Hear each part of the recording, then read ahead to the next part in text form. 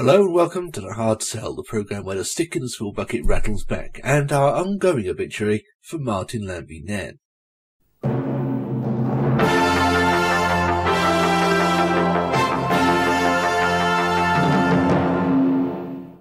We broke off the story in part 1 right when Channel 4 had just been launched, with a startling, colourful, vaguely futurist identity so hyper-modern they needed to go to LA and invent new technology just to make it exist. For a while in the 1980s, as a result, Lambie-Nairn was known as the CGI guy, the man you went to for splashy computer graphics. A couple of years later, Lambie-Nairn made a foray into the world of advertising, fortunately for the premise of this show, directing a surrealist landscape for Smarties that introduced the "Only Smarties Have the Answer" slogan. How can chocolate be pink and green and purple and yellow and red? What makes a Smartie? How many tubes does it take to go round the underground? Which came first? Chocolate or the colour? When is the hour too red? How many Smarties would it take to fill the whole of Wembley? Only Smarties have the answer.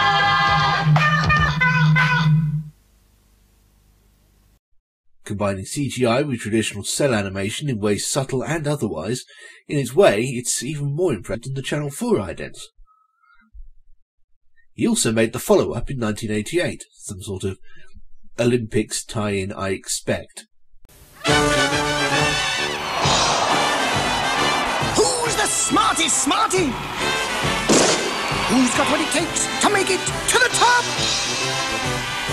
Will it be pink, or red, or yellow, or green? Will they be phased by the maze? Will they fall foul of the milk chocolate aisles? Make it snappy. Who's got all the answers? Smarties! Why? Because only Smarties have the answer. And of course for Hamlet, Robinson Lambie-Nairn parodied their own most famous work.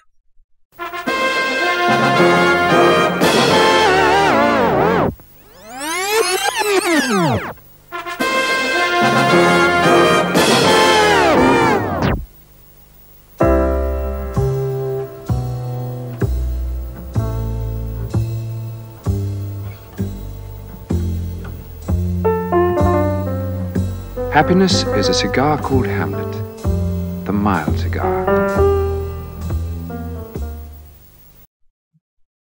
But television was obviously where they began and where the most famous work lived. And there was a point between 1991 and 96 where, if you lived in East Anglia, every terrestrial channel was designed by him and his team.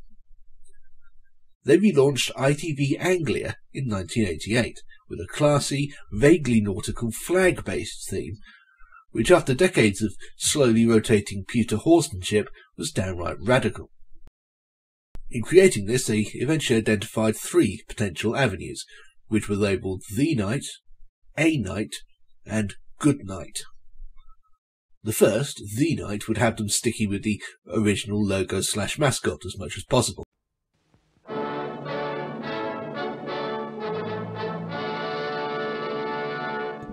Which turned out to be not at all. The original statue was just too stiff to be adapted in any dynamic way. So they moved on to option 2, A Night, which involved dropping the specificities of the original design in favour of the basic concept of a knight on horseback. The problem here was deciding what action he should be performing, because they obviously just couldn't have him twirling around endlessly in the year of our Lord 1988. But galloping about would look, in Lambie-Nairn's words, like the 3:30 at Haymarket, and jousting was considered too violent and cluttered. Besides, every time they thought they got a version that worked on screen, he looked all wrong in print. Or vice versa. So to option 3, Good Night, where they gave up on any direct conceptual continuity whatsoever, dropped the night altogether, and went their own way. Although the final idea was still sparked off by the knight, and specifically his peasant, and how medieval heraldry worked. From this thought process emerged the thicket of triangles, all pointing eastwards, that became the new logo. After much wrangling over details like the colours, one of Anglia's directors was Mary Archer, wife of Geoffrey, who had reason in 1988 not to approve of the man whose lunch gave rise to the Spitting Image. Lambie-Nairn and Company got to work painting over the entire region.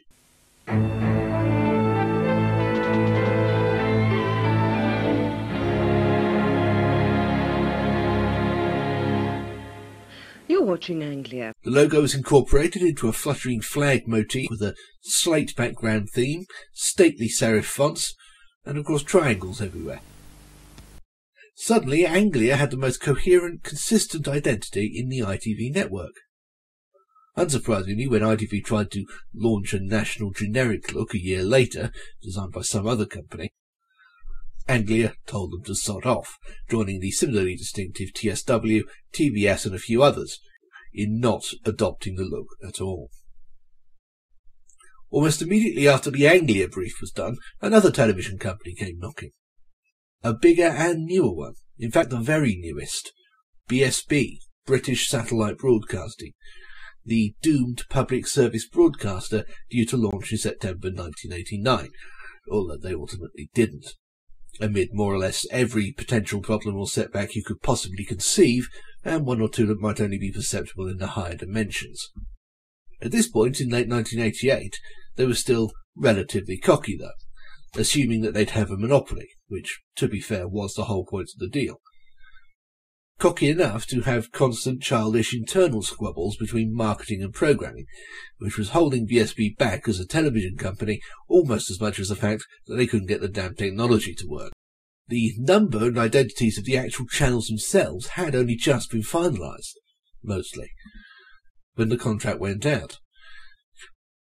BSB was torn between poncy conceptual names like Galaxy and Now, and bluntly utilitarian ones like The Movie Channel and The Sports Channel, resulting in a compromise, some of one, some of the other, that made no one very happy. Robinson Lambie-Nairn won the contract on the premise that the five channels needed to work together, both literally and figuratively on screen. BSB had already created an icon for themselves, albeit almost by mistake, in the squarial. That gave Lambie-Nairn something to work with from the start, specifically the diamond that came to dominate BSB's visual identity for all of the 8 months it spent on screen. Every logo was enclosed in a diamond, and every ident used it in some way, as a light show, in the case of Galaxy,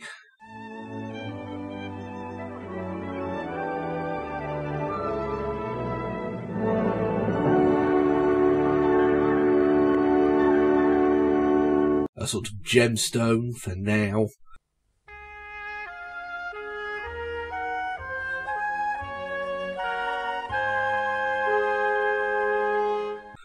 A diagram for the Sports Channel.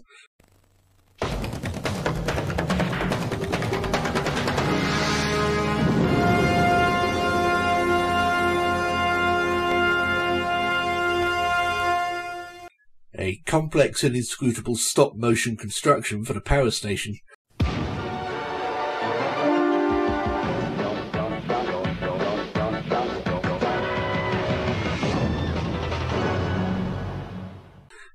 And a projector for the Movie Channel, whose idents were directed by Martin Lambie-Nairn himself.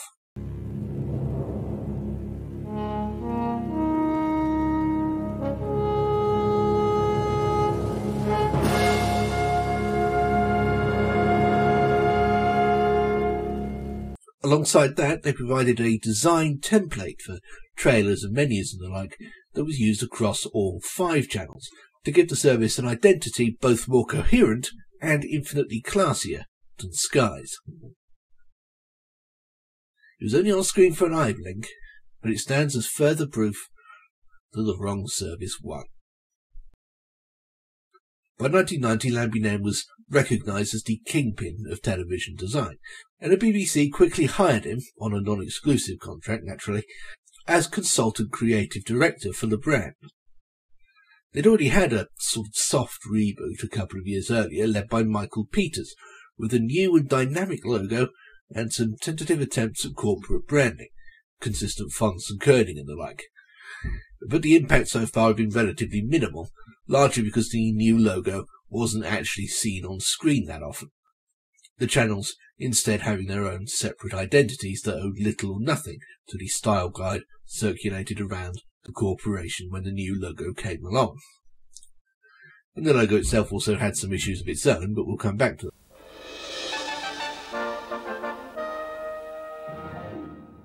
The first thing Lambie-Nairn was called upon to do at the BBC was redesign the news, which badly needed rationalisation. Every main news programme had its own identity and theme, both musical and visual, while the irregular bulletins still used the Chinese lantern look.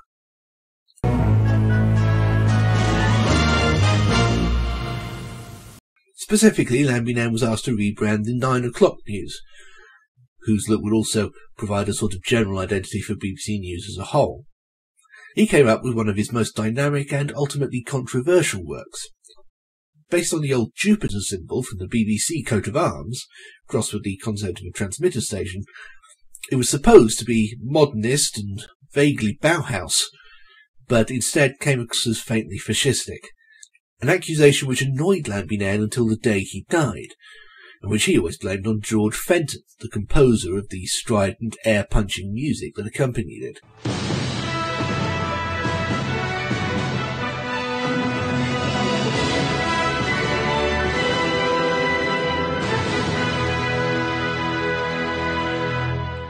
Lambie-Nairn had wanted something ambient and soothing. Instead, he got a wide-eyed Wagnerian march, which was undoubtedly stirring, but combined with the visuals, created something downright terrifying. Still, if that was a misfire, it was only slight. The real job was rebuilding the two BBC channels themselves. BBC One's logo, the computer-originated world, was solid, but getting decidedly old, not to say old-fashioned. BBC Two was even worse, labouring under the most uncharismatic set of idents in British television and an aloof, ultimately unknowable, bookish nerd of a logo. This was a real emergency job, and it was Lambie-Nairn who insisted that both channels should be revamped by the same team along the same template to create a corporate BBC identity. The main priority was to impose the BBC's new but strangely invisible logo and identity on the actual channels themselves, which were far too relaxed about themselves at this point. And this is where the great man and myself part ways, even though I'm pretty sure he's right and I'm wrong. The BBC had a promotions team, where Lambie-Nairn thought an advertising agency should be hired to go. People trained in the selling of products. The BBC presentation department at this point had extraordinary freedom to create all sorts of borderline hallucinatory tableaux, which Lambie-Nairn saw as just purposelessly dicking around. And technically he was right. They were dicking around. These were triumphs of form over function, and did very little to promote a truly coherent identity or brand for their channels, only really alluding to them at best.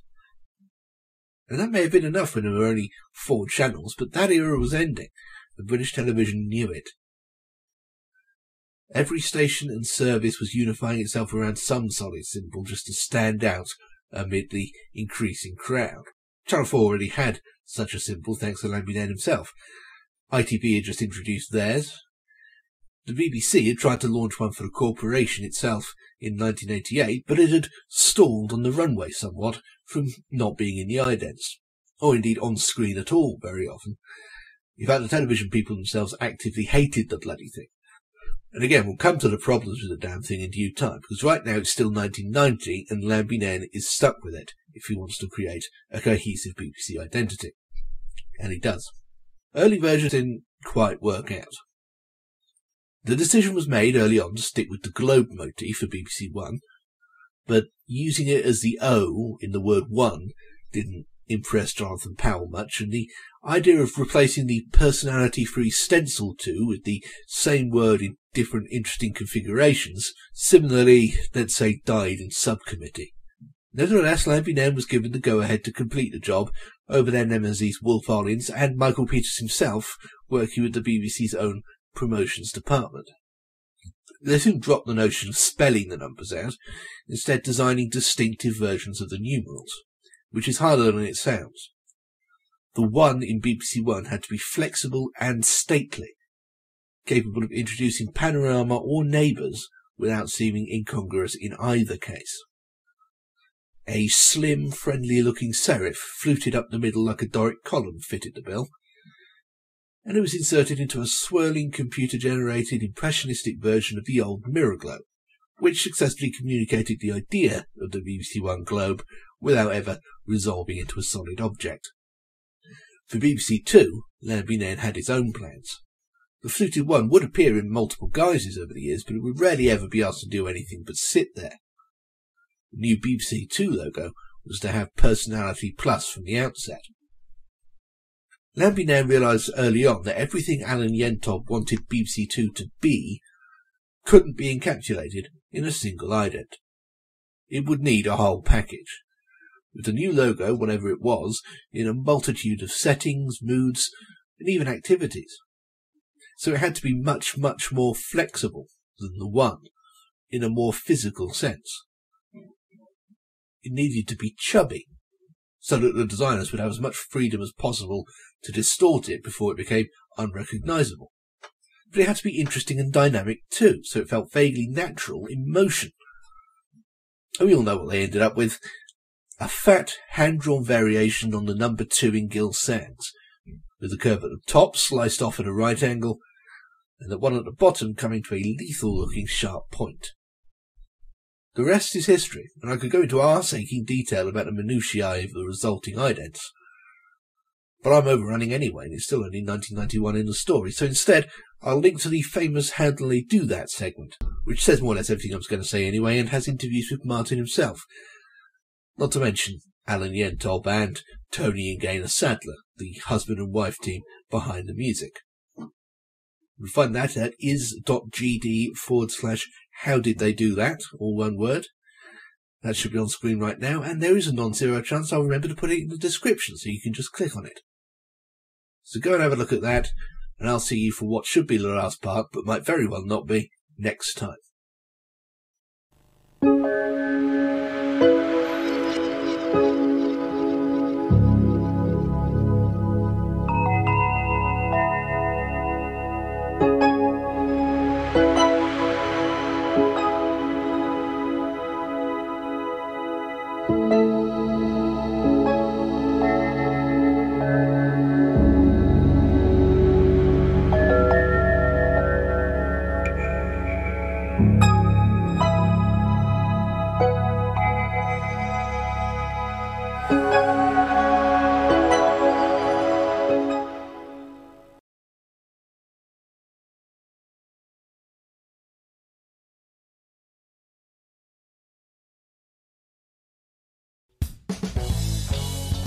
You've been watching a Bob the Fish production. Thanks! If you haven't found it already, be sure to check out our website at bobthefish.org.uk. Literally hundreds of videos not unlike this one that will make you laugh, think and realise new things or your money back. Which works out great because they're all absolutely free. All of this is possible thanks to the not unique way that Bob the Fish productions are paid for by you, the viewing public, via Patreon. For a donation of as little as £1 a month, not only do you ensure that I still have food and shelter so I can carry on making these programmes, but you could become eligible for a whole host of cool extras.